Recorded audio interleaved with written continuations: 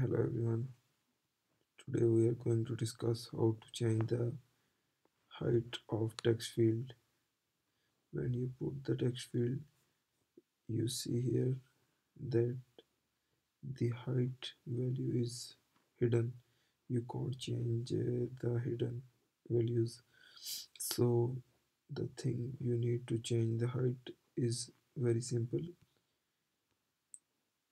Go to attribute inspector and select the style and set that style and go to there and you see that you can change the text field height